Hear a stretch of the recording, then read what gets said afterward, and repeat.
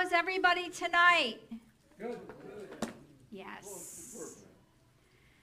All right. So I've been all over the place today, just really trying to hear the Lord.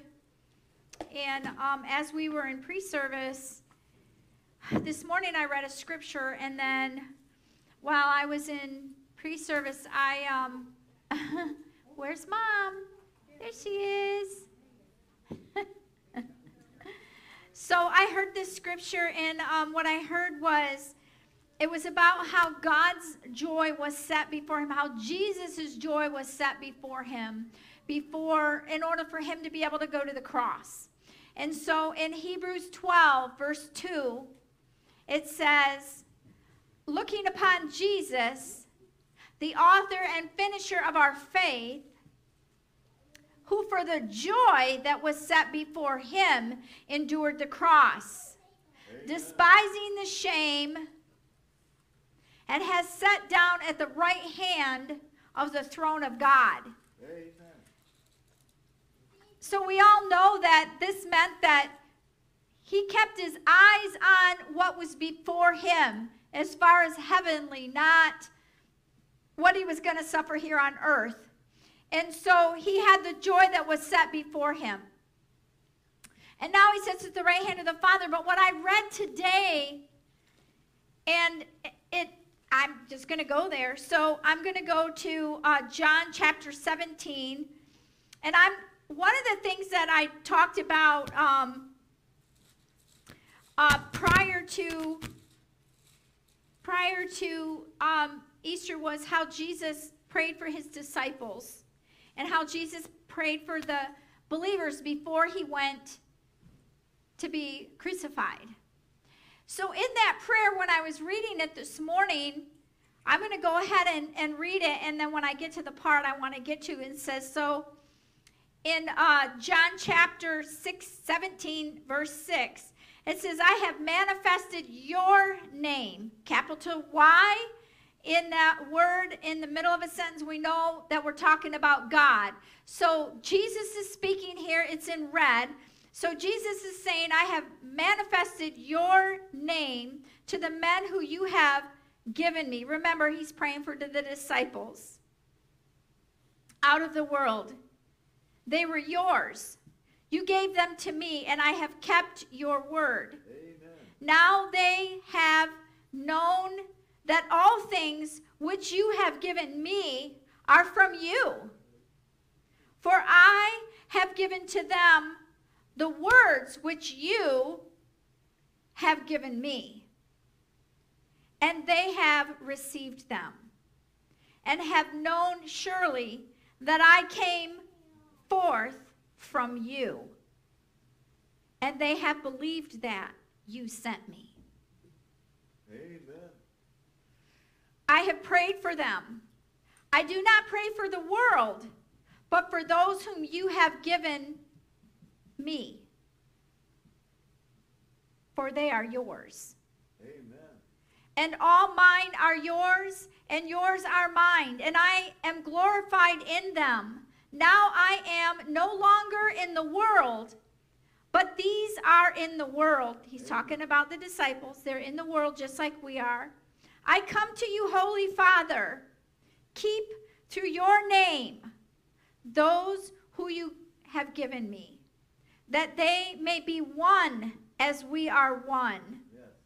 While I was with them in the world, I kept them in your name. We just talked about the name. We just talked about the name. Everything, his name is above everything. Everything is kept by his name.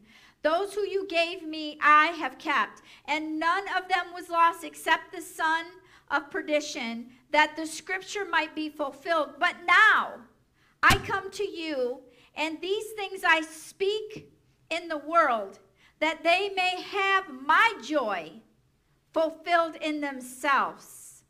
Praise the Lord.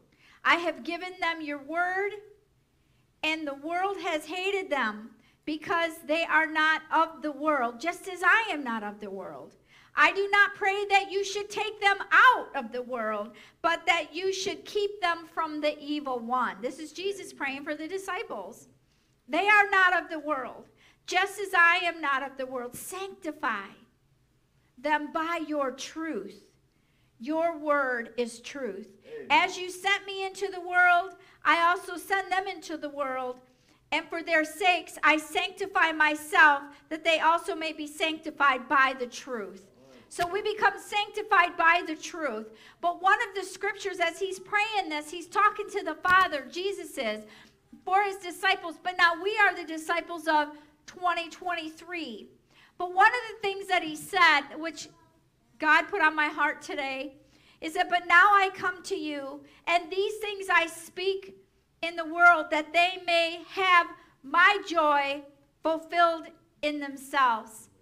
His joy that was set before him is what helped him get to the cross.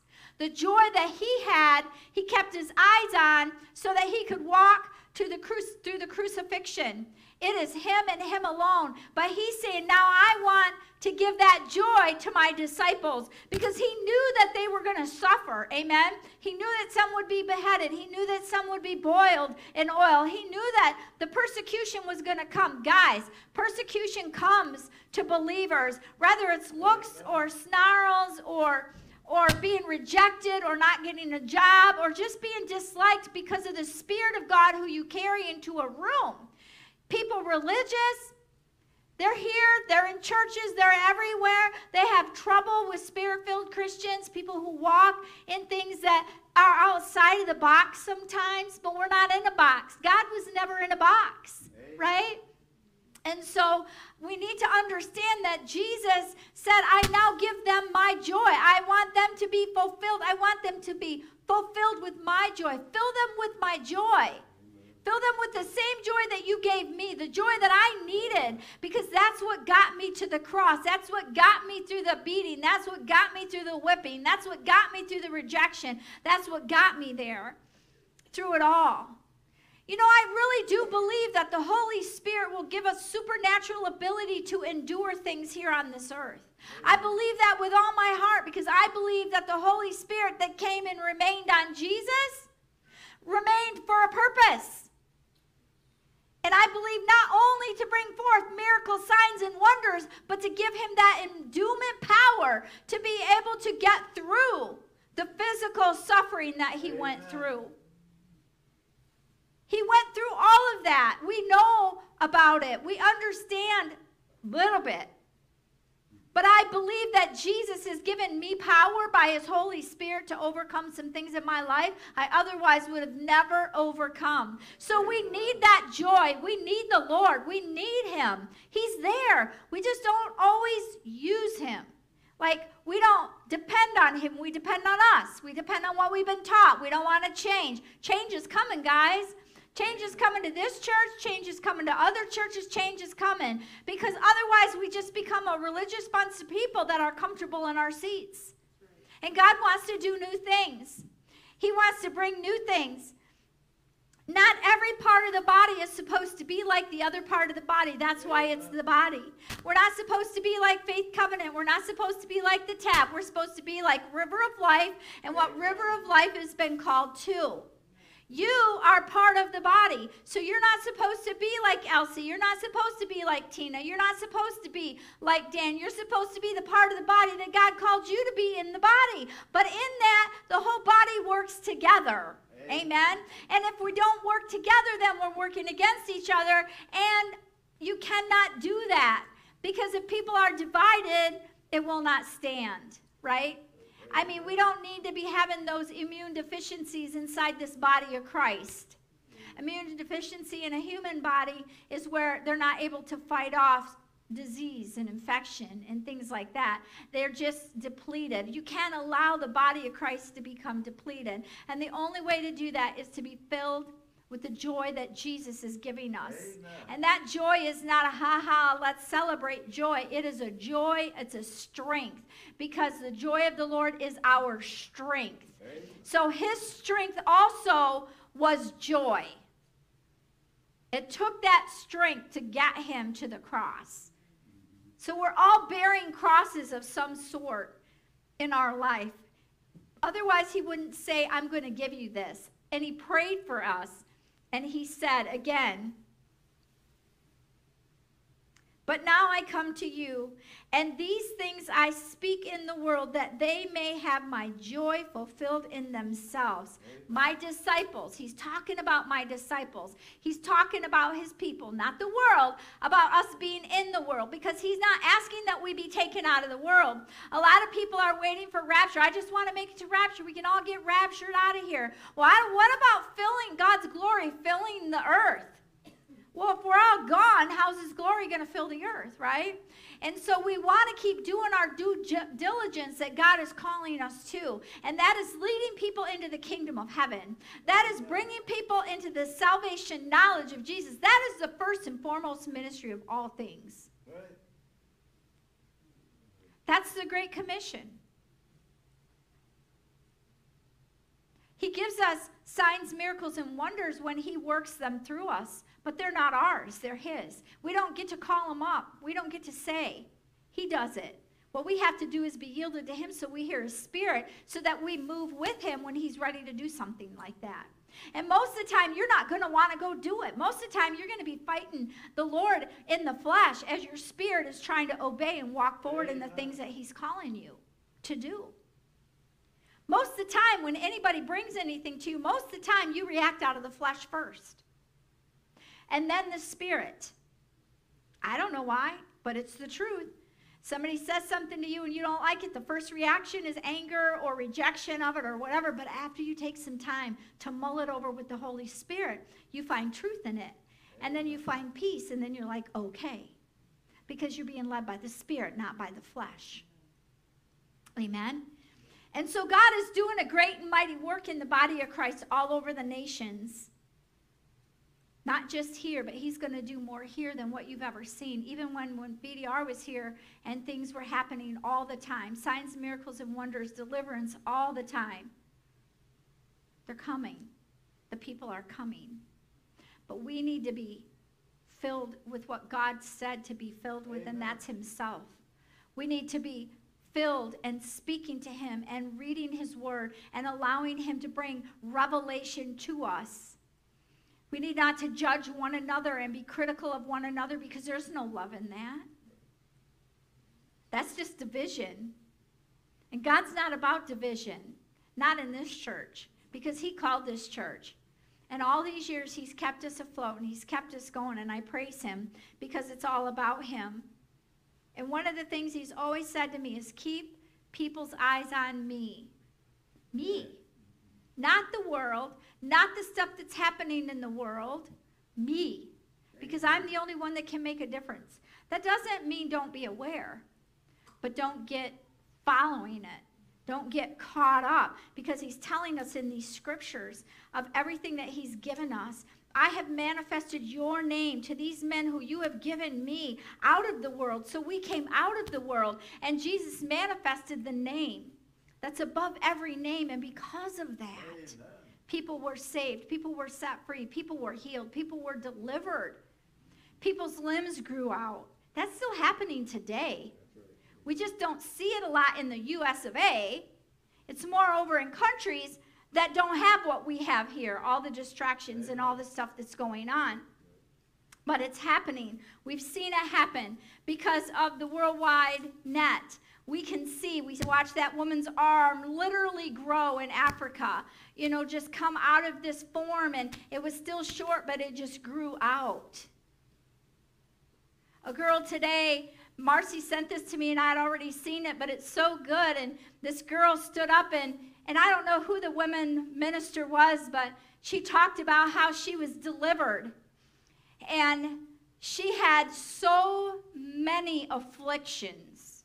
She was having 6 and 7 seizures a day. She had major demonic influence because she and her mother were serving Satan. She was born into it, not anything that she asked. So she knew the power of Satan. So when she met the power of God, whoa, it brought change. And then she had to sneak and not take her pills because of all her diagnoses. They would have forced her to go get a shot. She literally had a clear thing that was full of pills, and she had a garbage bag besides. Trying to medicate something that didn't need to be medicated, she needed to be delivered. and she was delivered. And then God started just pouring into her. She had a desire. She wanted to be free. She hated the condition she was in. She didn't know. But somehow she ended up at a service, the right service, and God delivered her and made her free. She had to walk it out. She wasn't just being able to run around, I'm free, I'm free, I'm free. No, she had to walk it out. She had to fight the knocking of the door to step back into those things. She had to keep the door closed when things wanted to come back in her life. She had to fight the fight. She walked it out. She said it herself. And she wanted to hug the lady. She goes, I want to hug you so bad, but I feel like I might still have something on me. And she goes, come here. And gave her a hug. God is amazing. He's put all of what he is inside of us. Amen. But if we don't understand that the joy of the Lord is our strength, and if we don't keep our eyes on Jesus, and we get them on a man or a church or a woman or ministry, we're going to be in trouble. Amen. We have to keep our eye on him, and we have to be in the word, and we need to be in worship, we need to be in fellowship with one another, and we need to love one another. Amen. And even love those that are really hard because they don't agree with you, and they don't like, and you don't like that they don't agree with you. That's pride. That just has to go away. Because otherwise division comes. And do you want to risk that? Do you want to risk that when God has called you to be something or someone? It's all him. Amen. He's the only one that can get us to the places that we believe he's put in our hearts. And if we're not there yet, maybe it's us that thinks that we're supposed to be there. Maybe not. But this we know, we can trust God. Because it's him. Amen. If you try to build your own ministry, if you try to build your own stuff, you know, it takes me back to the story, and I think it's in Acts 5. Pretty sure it is. Let me just go there a second. Acts 5.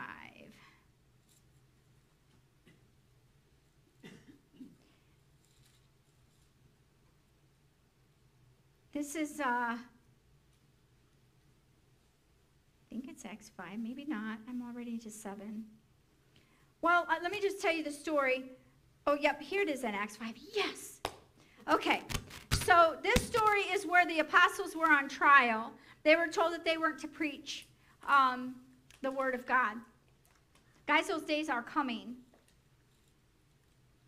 But anyways, they were told that they weren't supposed to, and so they were drug in before the magistrates, and so they were told that, you know, they wanted to kill them, but because of the followers and the people that were following the apostles, the disciples, which now were apostles, they were, they didn't know what to do with them. And there was a guy by the name of Gamaliel, and so he stood up because they brought the men before them, and I'm sorry, this thing sometimes is such a pain. So, I'm just going to take this up here. So what happened is they were trying to figure out what to do with these guys. And so Gamaliel said, hey, put those guys out for a minute. I want to talk to you. So when they had heard this, they were furious and they plotted to kill. This is in Acts 5:33. It says, when they had heard this, so all these people that wanted to kill these guys, they were mad because they would not deny Jesus. They wouldn't stop doing what they were doing. And so, anyways, when they heard this, they were furious and plotted to kill them. Then one of the council stood up, a Pharisee named Gamaliel, and a teacher of the law, held in respect by all the people. So here's a man, respected very well, and he commanded them to put the apostles outside for a little while. And he said to them, men of Israel, take heed to yourselves what you intend to do regarding these men. For some time ago, Thaddeus rose up claiming to be somebody. A number of men, about 400, joined him. He was slain, and all who obeyed him were scattered and came to nothing.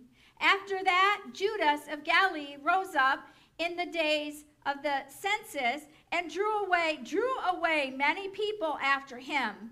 He also perished, and all who obeyed him were dispersed. And now I say to you, keep away from these men and let them alone. For if this plan or this work is of men, it will come to nothing. But if it's of God, you cannot overthrow it, lest you even be found to fight against God himself. So I just want to encourage you today, because there are things that God is doing in your life and in my life and in this church. And it's God. But there are also things that are going on out here. So if we don't keep our eyes on Jesus, we can get drawn away. These people were drawn away. And they were acts of men. They were moves of men. And when the men died, the people dispersed. So Gamaliel was saying, listen, if it's man, don't worry about it. But if it's not, and it's God, you're going to find yourself fighting against God himself. Amen. So I just want to give that to you, because God knows what he's doing. And he's telling us we need to be focused on him. He will fill us. He will do what he wants to do if we'll yield to him. He won't always do what we want him to do. He won't always have us be who we think we should be. But what he will do is he will glorify himself in and through us if we will yield to him. But you got to yield to him. You got to give it up. You got to sacrifice. And he will give you the strength, because of the joy of the Lord in you, to let go of your plan and go forth in his plan. I think about this all the time, because it is 2023. And God spoke a word to me in 2014. Almost 10 years. And I know it was the Lord that spoke to me. But I interpret it as the way that I would in my flesh through my filters. So, I've not seen the manifestation of that word completely yet. But I know that it's God. And I'm not going to worry about it, because there's no timetable with him. And sometimes when you speak prophetically as a prophet and you speak a prophetic word from God, it's not always for you and your house. Sometimes it is to bring it into existence for somebody else. So Marcy and I were up here praying tonight, hand in hand, and I felt the boldness of the Lord come on me, and I spoke a word out loud as a prophet.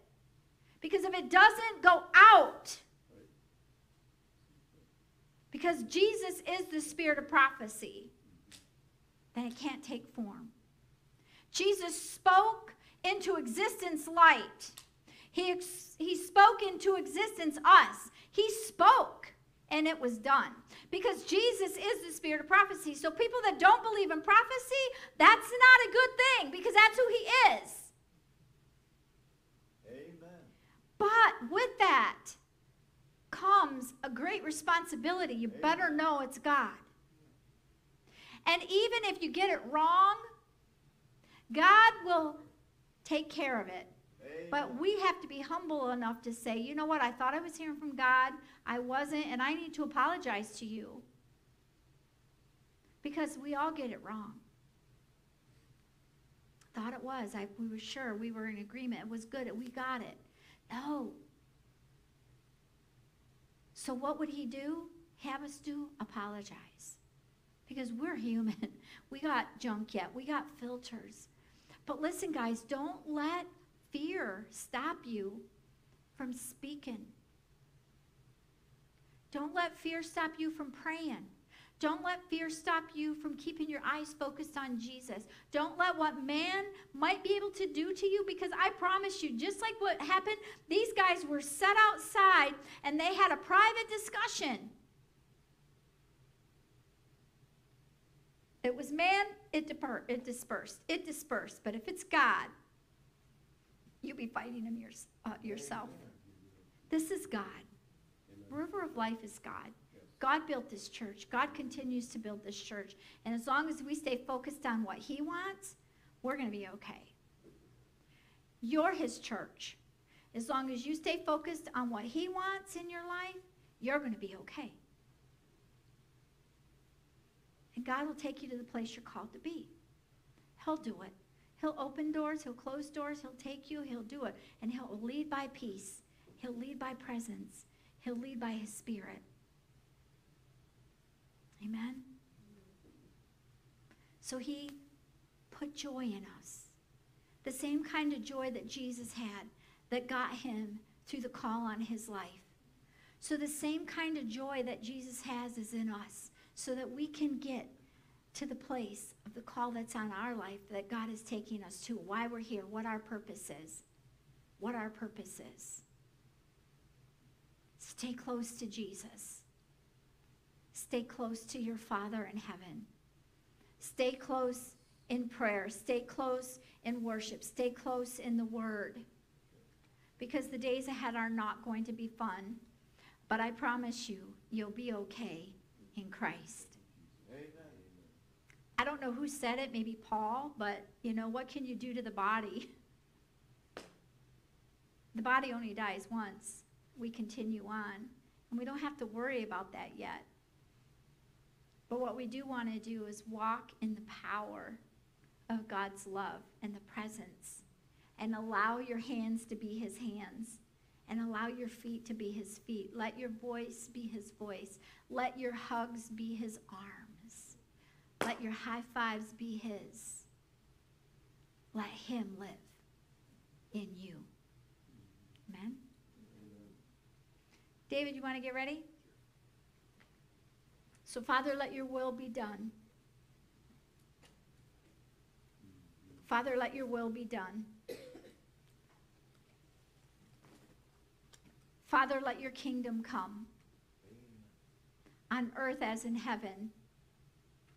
Lord, I pray tonight that if we have any kind of offense against anybody in this room, or anybody that you're bringing to our mind right now, that we would lay it down and forgive. That we would humble ourselves and let go of that thing, because that will lead us into darkness every time. Any insubordination at any level, Lord, we lay that down, because that will lead to division. Any judgment, we lay that down. We lift up your name. We lift up your love. We lift up unity in the body of Christ. We lift up your joy that's set before us now, God, so that we can do what you're asking each and every one of us to do. I ask, God, that your anointing would fall on each person according to your perfect will. In Jesus' name I pray. And all God's people said, amen.